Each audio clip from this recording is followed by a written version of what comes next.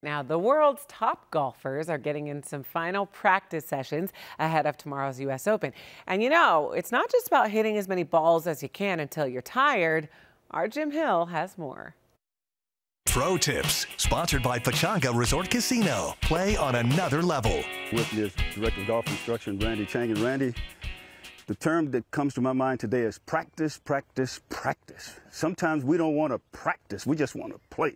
I know, and we don't practice like we play, though. I mean, we want to get good, we have to practice, right? But to make your practice sessions a lot more conducive to learning, we need to do it a little bit better. This is what I normally see. I see the guys go out to the driving range, buy a big bucket of balls, dump that big bucket of balls out, and just start hitting golf balls. Pretty much just working on their physical cardiovascular work, okay, instead of really practicing like you play. Right? So what I tell all my students is this. We want to start off just loosening the body up.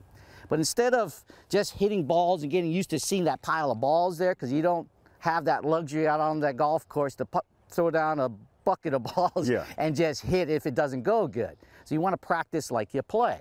So you'd start off of just loosening up with a lower iron, say a pitching wedge or a sandwich, but take that bucket of balls and just put it a little bit away from you, okay? Now go ahead and take these few balls and just loosen up really quick. So just in the case of if you had this hour to practice, you would take this club and go ahead and just loosen yourself up, whatever you and your PGA professional are working on, but you're just loosening that. Once you get yourself loosened up and you worked on the mechanics portion of it, which is probably only about 10 or 15 minutes, then I want you to practice like you play, all right? So what's the first club that you normally use when you get on the golf course? Oh, the big one. Exactly. Big one. Yes, so you're going to get indeed. that.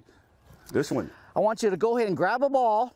Just tee up. Okay. Yeah, instead of, these balls are all gone, all right? Okay, go ahead and tee it up like you're on the golf course. Right. I want you to imagine the first hole and the fairway. I want you to pick a target out there like you normally do when you play. I got it.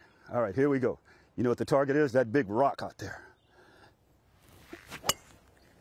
Once you've done your initial warm-up, just your body and the mechanical practice, then practice like you play.